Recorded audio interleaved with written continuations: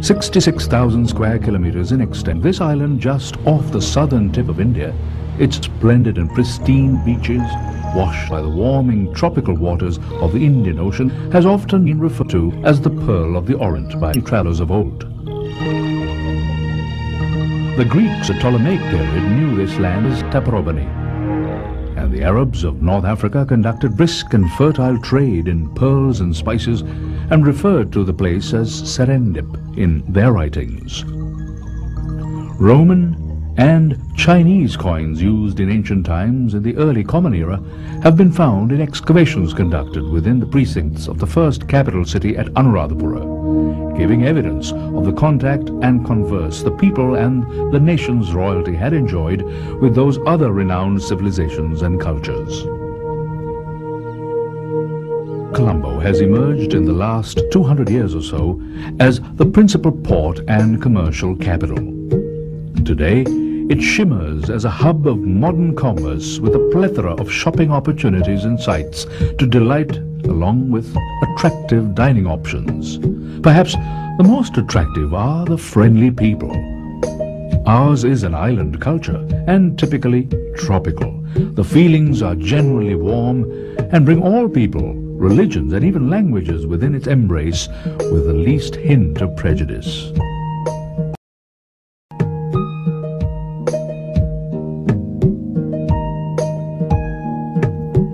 Another reason the early travelers and merchants were acquainted with this island was its considerable treasure in semi-precious and precious gems, hence another name by which it was previously known, Ratnadipa, or Island of Gems. This trade continues even today, and with the best in modern technology and facilities attendant to ensure originality, superlative craftsmanship, and honorable conduct of business. A well-organized tourism industry in the capital, Colombo, as well as in a vast array of locations in different parts of the country, ranging from coastal resorts to places in the mountains, and in special places that offer breathtaking views of paradisiacal vistas, amazing natural colors and combinations.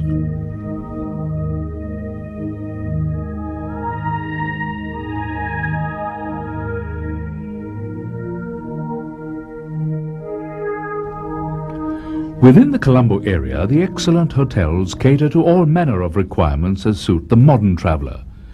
Business people, especially, revel in the attention to details that support their need of pursuing commerce as well as relaxation.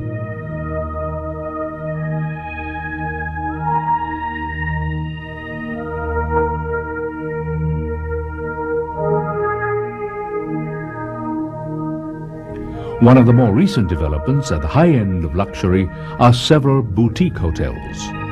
Such splendid facilities are truly sumptuous in their layout and in their willingness to indulge the visitor his every wish.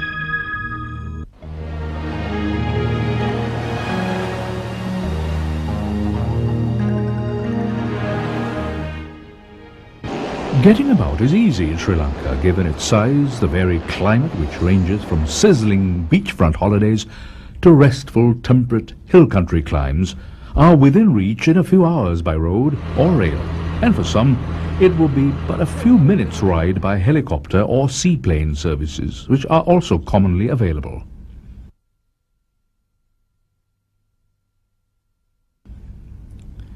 The beaches of the southern seaboard are always a favored destination of sun of all sorts. Some of them, such as in places like Bentota, provide a scintillating extra of an experience with water sports.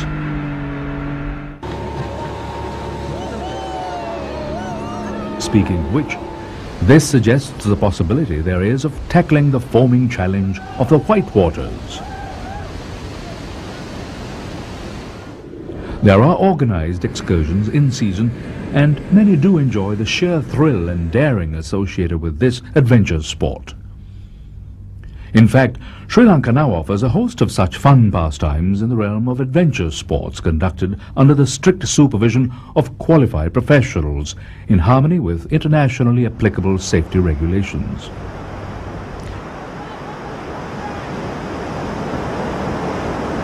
Leisurely treks and walks under the verdant forest cover suggest other tropical pleasures that are hard to match. Perhaps even nights spent outdoors under the stars.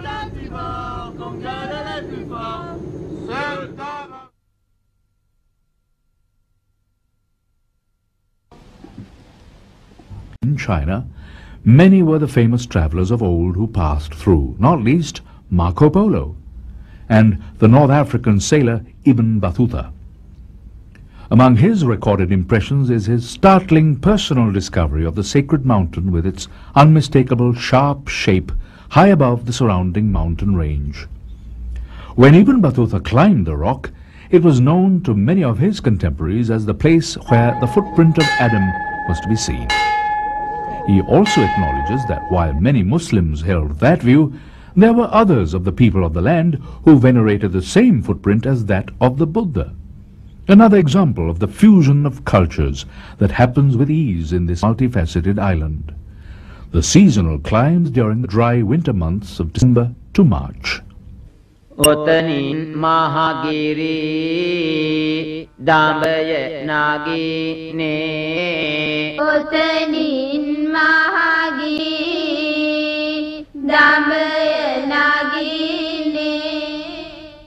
The definite temperate climate that prevails in the central hill country of Sri Lanka drew the attention of British colonials of the 19th century, and today still offers a wonderful holiday experience.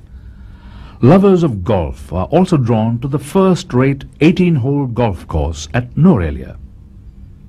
The modern variety, which is Nuwara, boasts of excellent accommodation and superlative scenic attractions in the breathtaking views among the mountain ranges.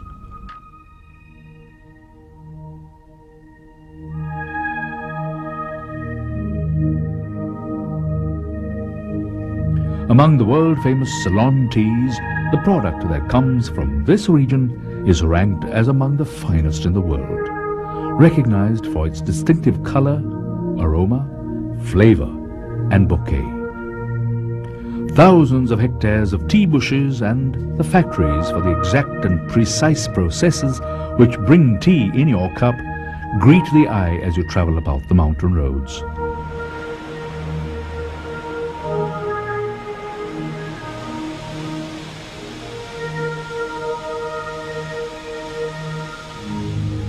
The waterfalls within this tea country are truly worth a second look.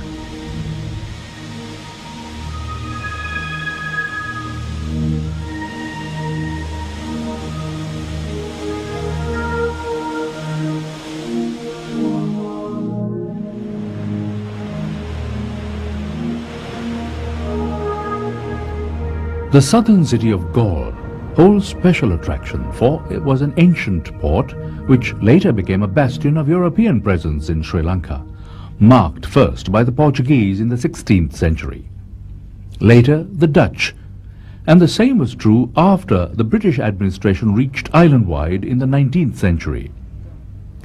The Dutch-built fort city of Galle is now a highly favored destination for travelers, especially those from Europe. This, too, is a World Heritage Site, which has benefited greatly from the largesse of the present-day Kingdom of the Netherlands. The restoration and preservation of the artifacts and locations of historic significance continues in the foreseeable future.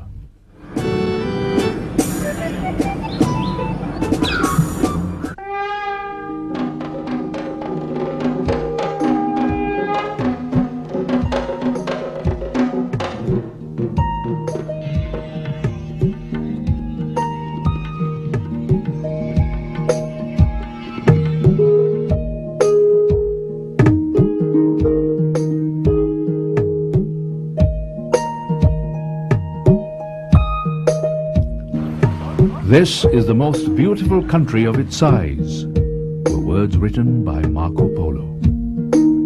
He certainly knew what of he spoke. A first-hand encounter is the best way to learn more of the special allure that defines the resplendent isle. One can have fun in the sun and frolic in the waters, diving and boating, up in the balloon, or under the jungle canopy. study history, archaeology, ancient hydraulic systems, and the winning ways of people. Play games.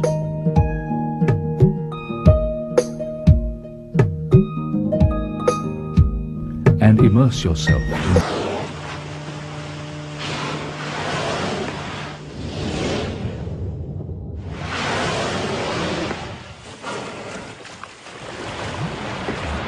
largest animal that's ever roamed the planet. It's immense. It's just unfathomable, I think. It's built so perfectly, so streamlined. It's as if the ocean parts to make way for a living submarine. We're just meters away from the biggest creature that's ever roamed the planet.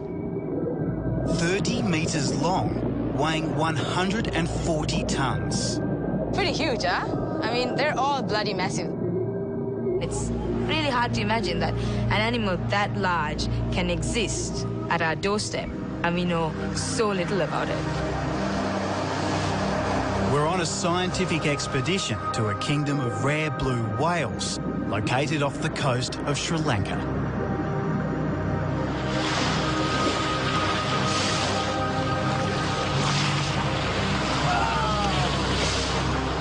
We'll get as close as anyone ever has to these timid giants. Here he goes. Oh, look at that fluke. That's nice. That's really nice. But no one expected this. Look how close he is. Oh my God, it's coming up. It's coming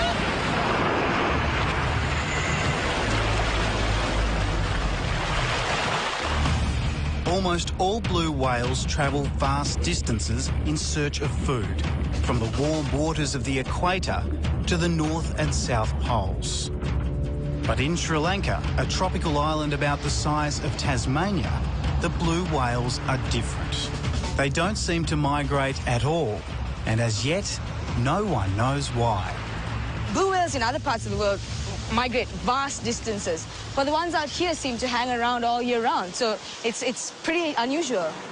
Our guide is marine biologist Asha de Vos from the University of Western Australia.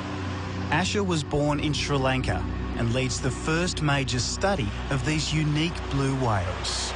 This is the least known population of blue whales in the world. But until now, it hasn't been safe to research these whales, has it? No, we've just come out of a 30-year civil war, and during that time, we didn't have access to these whales. We couldn't go out to sea. But now we've got the opportunity, and it's a time for us to really try to understand these populations.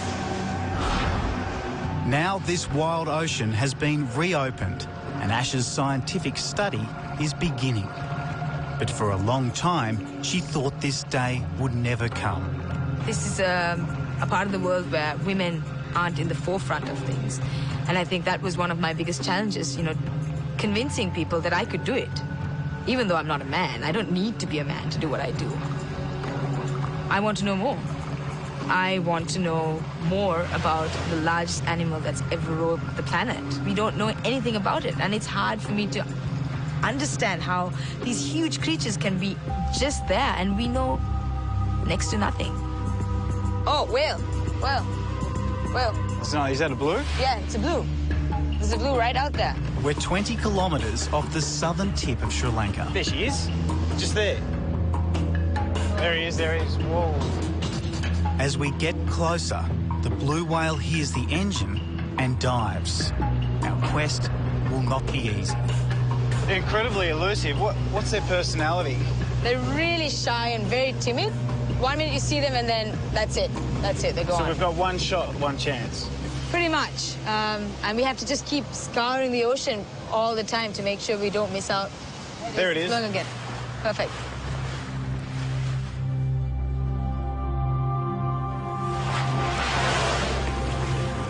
This whale doesn't get spooked.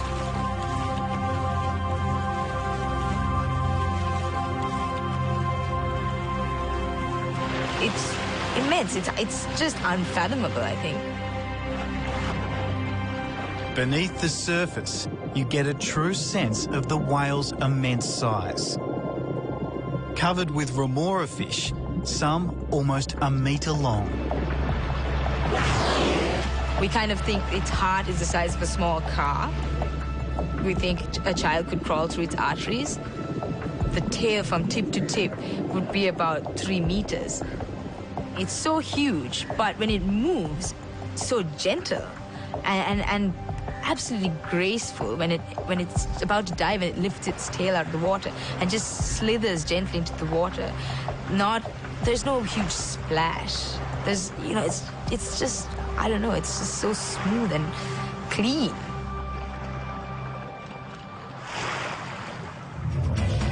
Blue whales were a prime target for hunters last century. No other whale delivered as much oil and meat. Hundreds of thousands were killed. In the last 50 years, their numbers have hardly increased. Only 10,000 are left, which is why they remain endangered. Perfect. Right there.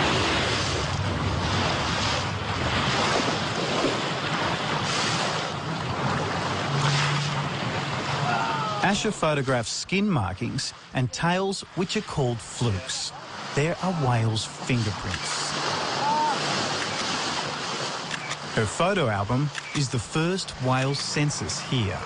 She's also marking the exact location of every whale we see. We can paint some kind of picture of what might be happening underwater. And above water, there's danger in all directions. Asher's whales are right in the middle of one of the busiest shipping lanes on Earth. Her research is looking at whether a slight change of course for the ships might reduce collisions with whales. But the biggest potential threat to whales from peace is a new and unregulated whale watching industry. Here in the port of Marissa, there are 15 boats chasing blue whales. Next year, it's predicted there'll be 100. There are small-time operators, through their ignorance, they might be too close to whales. Chitral Jayatalaki is a naturalist with Sri Lanka's biggest tourism company. He wants new laws to protect the whales. We know that the world is going to come look at Sri Lanka as a fantastic location to do whale watching, and as more operators and boats get into sea, the more the need that these guidelines and discipline is formalized. My dream is one day, if Sri Lanka is known as the land of the blue whale.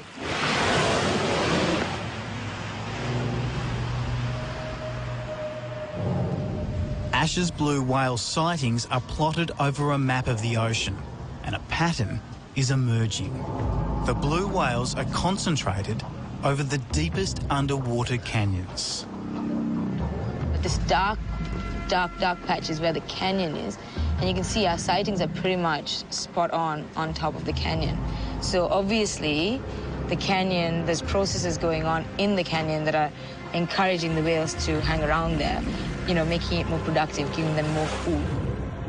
The biggest living creature eats one of the smallest, krill, tiny shrimp about the size of a 10-cent piece. They need as much as 4 tons a day. Wow, look at that. We're so close. This is amazing. This is an amazing experience. It's almost like, I feel like I've almost never seen a whale before. I get that excited. It's just phenomenal, I don't know. But there is an unpleasant side to Asher's research. I wouldn't even describe it as fishy. It's kind of, it's not pleasant. This is blue whale poo. And yes, it's orange. So what scientifically can we learn from this? One thing is when you see it, you know immediately that this is a feeding area. And then on top of that, you can find out what species they're feeding on, what kind of krill. There are other whales here as well. These are sperm whales. They're far more sociable and even hang around long enough for me to get in the water for a closer look. But it's blue whales we're here to see. And out of the blue comes our closest encounter. Look how close he is. This whale is 4 times the size of our boat. Oh my God, he's going to come straight for the boat. And it accidentally hits us. I actually thought, as the whale came up, it lifted the boat up out of the water. For a moment there, I thought that we were going to topple over. Yeah, it wasn't an aggressive move on the whale's part. We were switched off. We were just sitting in the ocean. I think we took it by surprise because we were so stealthy at that point. So good encounters happen to those who wait.